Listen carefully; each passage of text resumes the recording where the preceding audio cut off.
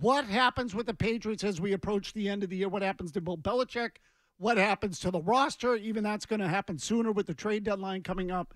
So there are a lot of things that we are going to get to here on Felger and Mazz that we've gotten to all week, but that is going to be the dominant topic. Certainly you want to get to other things, we'll do that as well. And let me just add quickly, you heard it on Zolak and Bertrand, who broadcast today from the Auerbach Center, that the Celtics announced a new broadcast deal and extension with 98.5 The Sports Hub.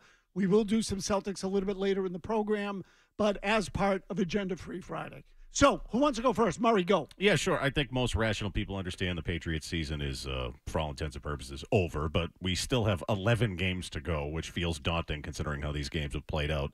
But we'll need to talk about them, and to talk about them, we need to watch them. So, all I can ask for, and I think anyone else can ask for, is just please be somewhat entertaining. Please, for God's sake, because the last 4 games have been, even in the win against the Jets, have just been a brutal viewing experience, which leads me to Sunday's game. I think we're going to get a game. For some reason, I just think it's got more to do with the Bills than anything else. Maybe the weather's going to be a factor. The Bills are certainly going to win this game, but it's not like it's going to be – I just don't think we're going to get like what we saw against Dallas, what we saw against the Saints. I think the Patriots are actually going to try to show up because it's a divisional opponent. There's the institutional knowledge, all of that. But if you just look at Bills' 3 games against good defenses, Jags, I think, proved last night, got a pretty good defense, maybe underrated against the Saints. But Jets, Jaguars, Giants – Bills have scored 16, 20, and 14 points. 8 turnovers in those games, mostly because of Josh Allen, 5 interceptions. They've lost 3 fumbles. The point being, the Bills are still the Bills. They're going to find a way to get in their own way. They'll win, but I think it's going to be a closer game than people expect. Again, weather could be a factor, and maybe I'm just trying to will this to happen because of those last 4 games that, again, they've just been brutal to watch. But I like the under, and I like the Patriots to cover the 8.5. I think we're going to get a game on Sunday. Murray, I agree with you. Ted, go. Okay, so I'm going to use my opening take time to talk about one of my favorite teammates. Mike Vrabel's being inducted into the Patriots Hall of Fame, which is tomorrow. Him and Dante Scarnecchia, 2 of my absolute favorite guys that I was associated with in my playing time with the Patriots. I love Mike. Anybody that knows me knows how I feel about Mike Vrabel. I've always been a big fan of his, and so I am fortunate enough that I will be there tomorrow and get to talk to him and share some of my memories. But the first memory I have of Mike Vrabel, and Patriot fans should probably have this memory, was back in 1997. If anybody remembers the divisional playoff round that we played the Pittsburgh Steelers in Pittsburgh. 7-6, you guys My lost. man, Yeah. Of course, Big Jim, you're going to know the exact score. It was we lost 7-6. And on our final drive, we were driving down midfield. And we, of course, all we had to do was get in the field goal range to kick a winning field goal. I know who causes the fumble. Mike Vrabel sacks and forces the fumble from Drew Bledsoe to end the game. And that was my first impression of him. And so I just couldn't believe that we were fortunate enough to get him. In 2001, he comes here, and we win 3 Super Bowls together, and we had a hell of a linebacking core. But Mike was the backbone of that linebacking core. There's a lot of things that made him one of my favorite teammates. Just his intelligence. He was a funny bastard. His energy was unmatched, hardworking, charismatic, confident, and very, very consistent.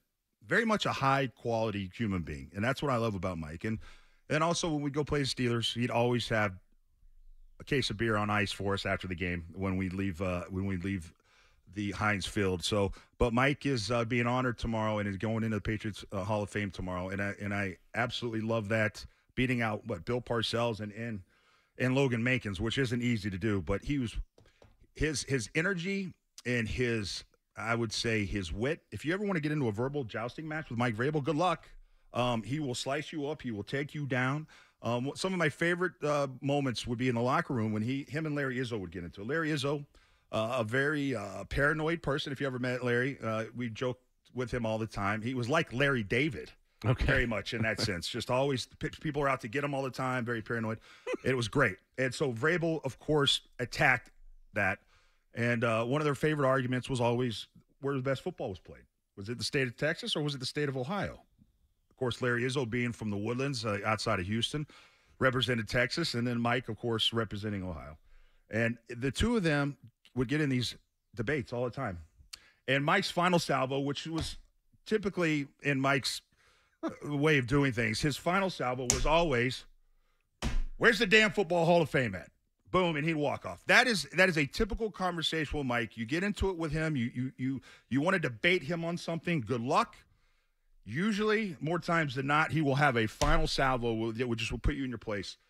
Wonderful person. I love that he's being honored tomorrow and that I get to be there. But my opening take is just about Mike Vrabel and the kind of person he was, and in the way that he, just brought it every single day was something to aspire to. So I love the guy, and so I'm pumped that I'll get to see him tomorrow.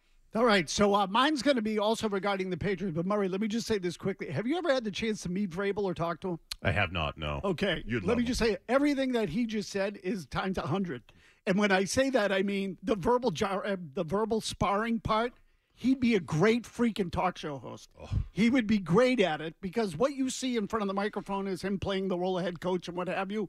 He likes to argue as much as Felger does. Yeah. I'm saying, the two of them used to go at it constantly. Constantly. I witnessed it firsthand. I was like, holy crap. And I always got the sense that it sounded like Vrabel hated Felger. I think he actually liked him. Oh, yeah, he did. So, again, phone lines are open, 617-779-0985.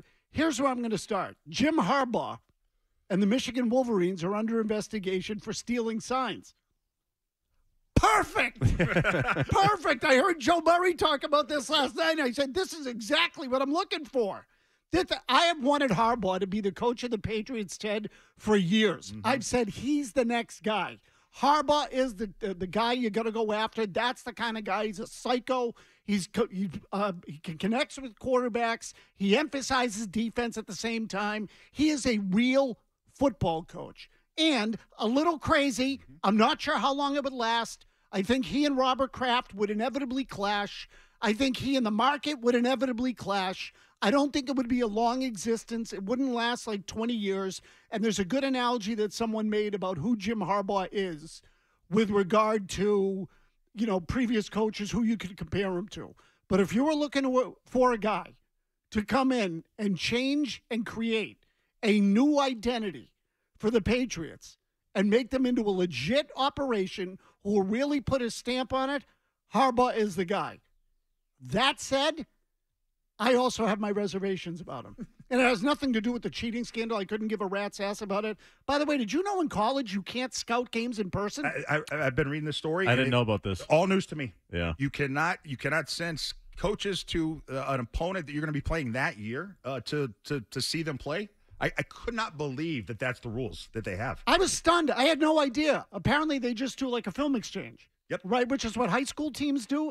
Or more often than not, because you don't have the manpower in high school. I'm just going by. But in high school, I think you can go scout the opponent that you have later down the road on that year's schedule. Right. There's no rule prohibiting it. Correct. But more often than not, high school teams, I know this is how it's done here. In other states, I'm sure where it's a bigger thing, I'm sure it's different. But here, the high schools will just exchange film. We'll give you ours, you give us yours, and that's how we'll prep for the game. They do it that way.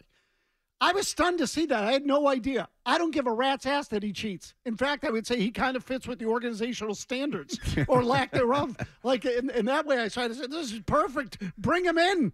Like, why not?